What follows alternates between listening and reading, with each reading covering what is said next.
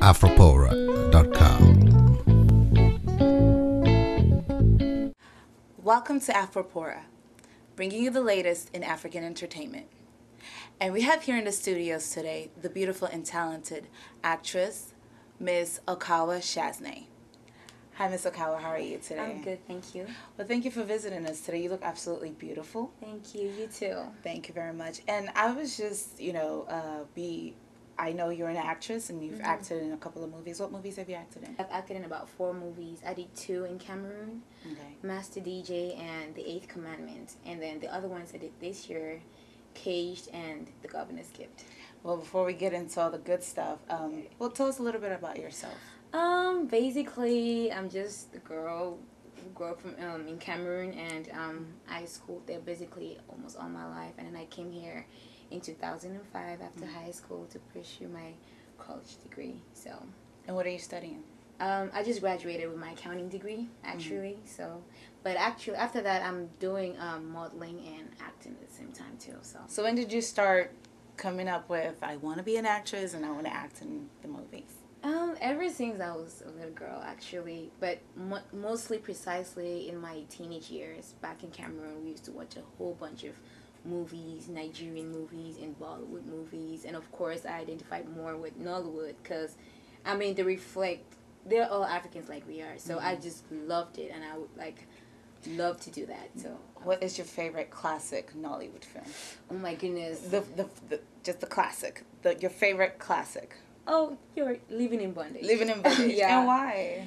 Well, it was just pretty amazing to me with all the cult stuff, and it was pretty scary too. So, I mean, that will make it really, really classic. For me, I loved Living in Bondage, but I also love Glamour Girls. Oh, yeah. Because Glamour Girls, it was basically like, to me, it's like a foreshadowing of the recent Nollywood films where you have the young ladies trying to get these men and, just living the fast lane. So for me, that was Glamour Girls, and then Living in Bondage is just, of course, we all know, awesome a classic. movie. But which one inspired you, and you saw it, and you're like, you know what, I want to be an actress? Okay, most of the movies that Genevieve Nnaji did, oh my goodness, amazing actress. Everyone loves Everybody loves her. Like, oh my god, I just want to do that, and I want to be like her. So I was like, I'll go ahead and pursue my stuff and just be pushful.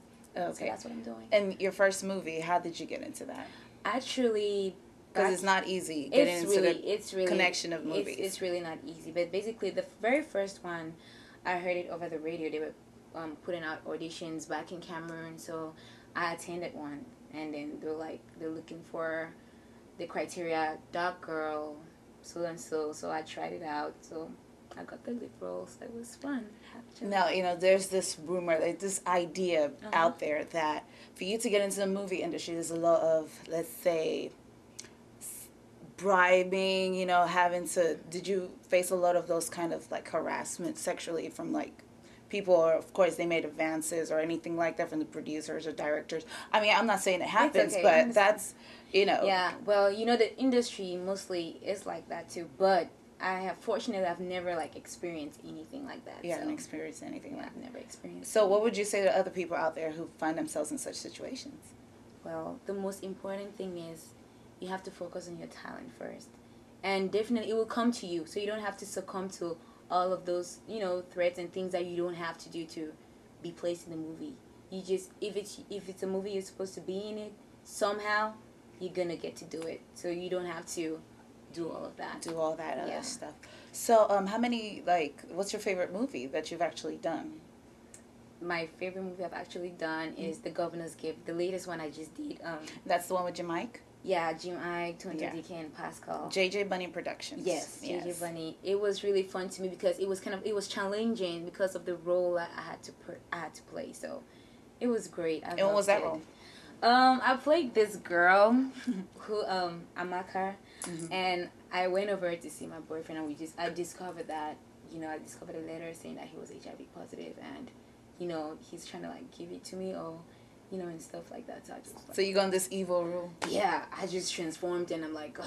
Well, how did you do that? I mean, you seem like a very sweet person. So for you to become evil, I know. How do you get into that? You have to, before you do a movie and stuff, you have to read into the character and try to understand the situation and try to put yourself in that situation.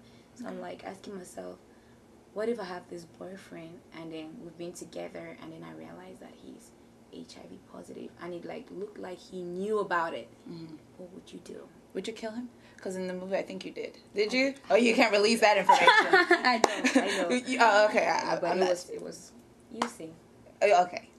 So you leave that to, you know, but I just gave you guys a little bit of hint on what happens. So basically, you study the character before you actually you have to like do it. Go into it.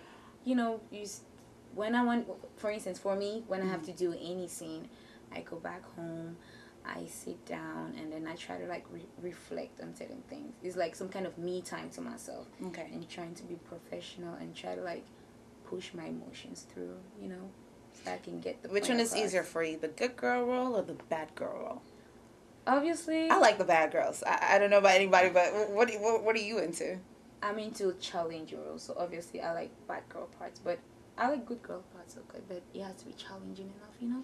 I love challenging You know what's roles. funny? The kind of like the mentally challenged, not mentally challenged, but like the crazy people on the streets, you see?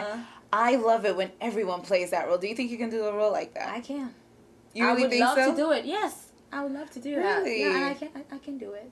So what was it like working with the stars? Did you get a little bit nervous? Because you know, actually, I wasn't nervous, but I was like wondering how would they behave, you know, and all that kind of stuff and all that. But like Desmond Elliott, he was pretty sweet and everything. He interacted with everybody and all that. It was great. So what is your biggest accomplishment? My very big accomplishment was I was a cover girl for Bushfellas magazine. It's a Cameroonian magazine which is based in South Africa. So right now some of it is in Maryland, and some people even called me from Cameroon, and it's really giving me some wide exposure. So From Cameroon. Yeah. So now let's get to the juicy stuff. Okay. So for the fellas, do you have someone in a relationship? Are you looking for a relationship right now? Are you already in a relationship, or looking? Because I'm sure all the attention is going to start coming at you, or if it's not already. So, you know, what exactly, what's the status on that? Right now, I'm just single. I'm not seeing anyone right now. Are you interested in it? You know, I got a couple. Well, I'm just going with the flow. I'm not looking. I'm just, you know, just doing my thing. Hey, somebody comes along that I like and we, you know, fall in love, then something might happen. Okay, so do you want to, marriage is in the future anytime soon, or you just want to focus on your career? Because yeah, obviously, I would love to get married too, but you know, like I said, you know, it just depends on what happens. You know, you just go with the flow. You just go with the flow. Yeah, you never know what happens. So do you have anything else you want to say, you know, so that we can never forget you? Okay.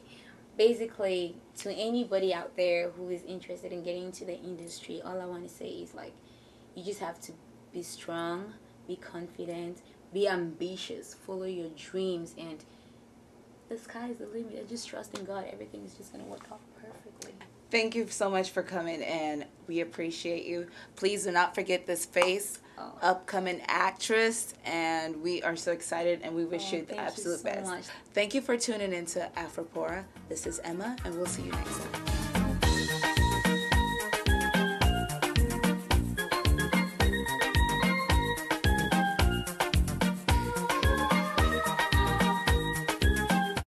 Afropora, where everything happens.